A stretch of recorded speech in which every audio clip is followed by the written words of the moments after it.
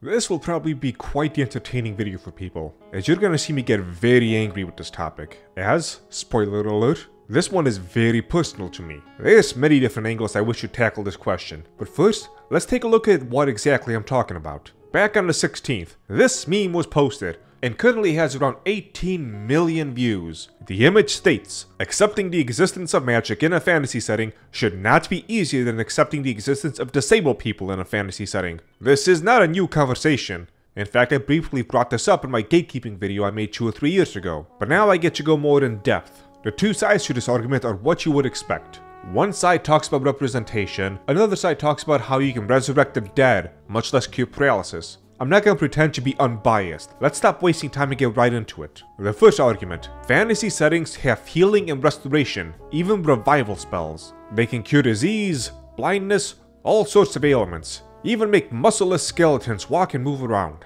The idea that they would not be able to cure paralysis makes very little sense, especially considering that 90% of people are talking in a D&D setting. But okay, let's say that, because reasons, you cannot heal it. Why the hell do you have to use a wheelchair? You're in a fantasy setting. If there's steampunk elements, have someone craft something mechanical. Have a specially made saddle to use with a bear or a direwolf. Bring back one of my favorite memes from 2004. Be creative. Next, what class is going to be able to play in a wheelchair? Any martial class is out. They can't do anything from a constant seating position. And they'd have to drop their weapons in order to move the wheelchair. They'd just be a sitting duck.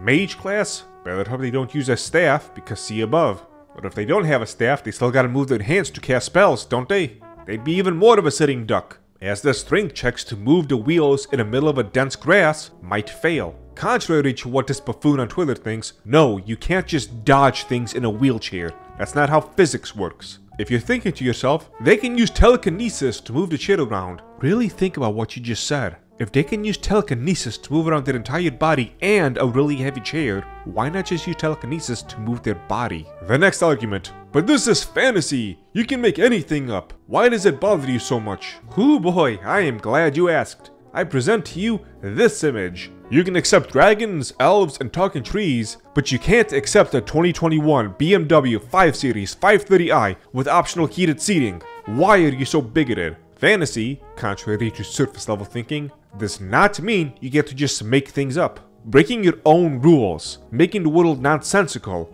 these are the kinds of things that turn people off from a fantasy setting. They can't get immersed if there's holes everywhere, letting the immersion out. Make a fantasy movie or TV show where everyone talks like 21st century teenagers. Do you think there won't be pushback? That people will not talk about how it takes them out of the setting? Do you know how many people complained in Game of Thrones about the speed at which characters flew across the map in seasons 7 and 8? It's because it went outside the boundaries that were set. This is one of the biggest drawbacks to fantasy writers, not knowing how to solidify what's in their imagination. Furthermore, why? In all the drawings I've seen of D&D wheelchair people, does everyone have a wheelchair that looks to be made in the 21st century? There's no creativity, no design. It's only a couple of steps away from the BMW example. You guys just straight up jacked the damn designs from modern day, flung it back untold centuries into the past, and expected everyone to say, yeah, okay. You guys are the ones lacking any creativity whatsoever. Honestly, if you went with any of my above suggestions, no one would have even batted an eye at a crippled character. Since they are in a wheelchair, how exactly are they going to go on adventures? How are they going to go through swamps or jungles, or slightly elevated bumps? Is the dungeon gonna have a wheelchair accessible ramp? Will the evil lich install a magic wheelchair lift for you to go up? Maybe he'll cast the same spell he uses to reanimate skeletons that have no muscles and limbs onto your legs so you can use them. There's another reason it's probably obvious to everyone else. But who exactly wishes for this in a fantasy setting? What is the type of person to ask for this? Could there be some through line with all of them? Is there any kind of word or ideology that we can use that will suddenly apply to nearly, if not fully, 100% of people who ask for this? If we are to dive into the videos we've been making this past week, something tells me every single person who supports this wheelchair stuff will also be a supporter of Sweet Baby Inc. As the meme goes, it all comes back to Gamergate. This is the part of the video where the jokes stop. I'm gonna take off the gameplay background so people can have better focus. So far, I've been making fun of these people a lot. We've all had a good laugh, but not everything is funny about this.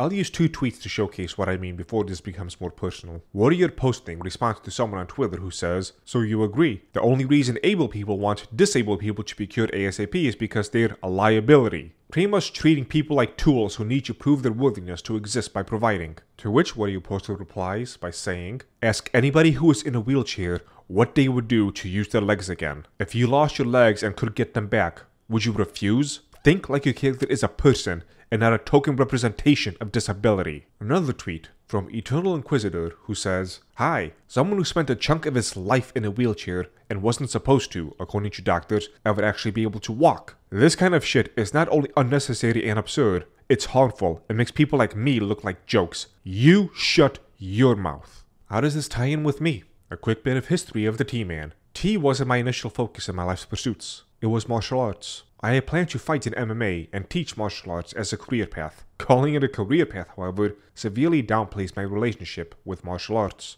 It wasn't a means of living, it was a way of life. It became something spiritual to me, something all-encompassing. Everything I did revolved around it, and the cultures that created it. It was a love for something I have not experienced anywhere else. In 2012, I suffered a severe break in my right arm. Nerves were damaged, and I was told I would never have use of my arm again. I was already poor. I couldn't work with one arm. Sure as hell couldn't afford surgery. Didn't help that I was given incompetent doctors, where they didn't even give me a cast for my broken arm, because the doctor scheduled to give me a cast when he went on vacation, then promptly forgot I existed outside of trying to bill me. I couldn't do anything more than make my fingers slightly twitch. As far as I knew, I was now a one-arm cripple, and my entire life's work has been thrown away. What did the other person say again? The only reason able people want disabled people to be cured ASAP is because they're a liability?